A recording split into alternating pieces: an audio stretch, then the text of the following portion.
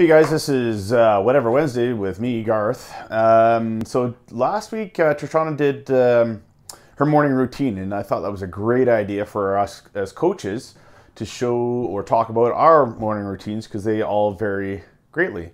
I'm a morning coach along with Trishana, and so I get up at 5 a.m. most days. Sometimes I get to sleep into the old hour of 6.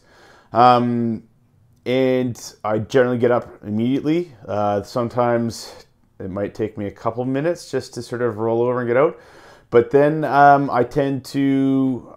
fortunate enough and lucky enough, I guess, I'm able to get into my hot tub. So I only get my hot tub for 5 minutes, 6 minutes, maybe 7, depending on the morning. But it's not very long. It's just enough to get that core temperature up and to start to feel and wake up and stuff like that. And it is a bit of a quiet time. It's kind of nice to roll out of the dark and into the hot tub and have a look around.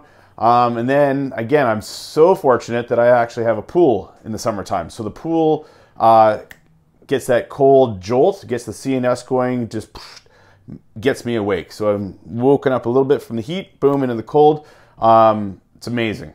If I didn't, I would probably, in the wintertime, I just usually dry off, but I might actually try a cold shower in the wintertime, just a brief cold, just to get that, again, that cold really starts to get the body going.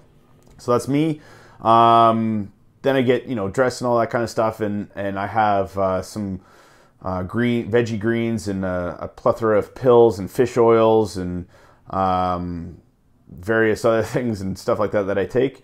And then I'm out the door usually at 5:30, 5:35, so I'm at the gym for 5:40. And that's my morning routine.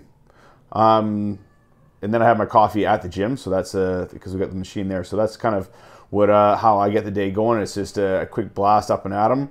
And that's it. Whatever Wednesday, quick and dirty.